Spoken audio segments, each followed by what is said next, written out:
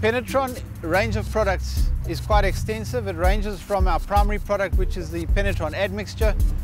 We have a product that will repair existing structures that are leaking or cracked or damaged, structural repair mortars, and our network of applicators are fully trained to apply all these products to manufacturer specifications. Penetron is in over 90 countries around the world. It's been going for the last 36 years, and we are in several nuclear facilities in the United States. Penetron was extensively used in the Brazil 2014 World Cup. We were used in 9 of the stadiums. The Winter Olympics in Russia, Penetron was extensively involved in protecting the concrete in those structures. Penetron's crystallization or crystalline growth within the concrete protects the concrete from water ingress.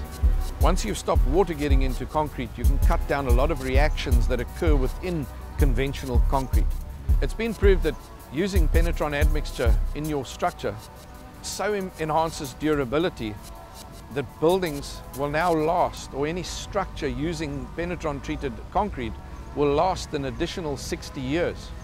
Which is a massive saving for anyone who is either developing or building structures, especially government, when they have to do infrastructure, be it water retaining reservoirs, be it bridges, be it tunnels.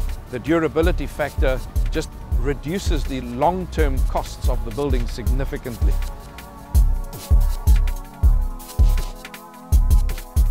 Penetron is unique in that it is a 3rd generation admixture. It contains a proprietary non-toxic tracing agent, which allows people in the entire chain of development of the building. So at the batch plant, they can tell that Penetron is definitely in the concrete. When the truck arrives on site, once the concrete is placed, the bleed water gives an indication that Penetron is included in the concrete at the right dosage.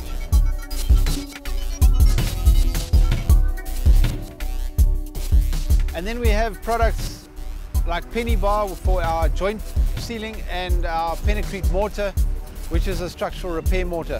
That would be used for repairing existing concrete cracks or damaged concrete, and would be used in new structures to seal form tie holes or any penetration through concrete. Here we've got a penny bar. It's a butyl rubber water stop. It's applied with an adhesive that we supply.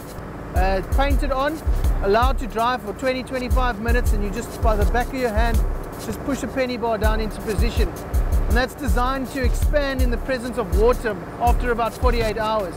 So when you're building in the middle of winter and you find that you've got a lot of water, that type of thing, you can still get your penny bar down with a window period to get your shutters up to make sure that you don't have to have an issue of your penny bar expanding prematurely.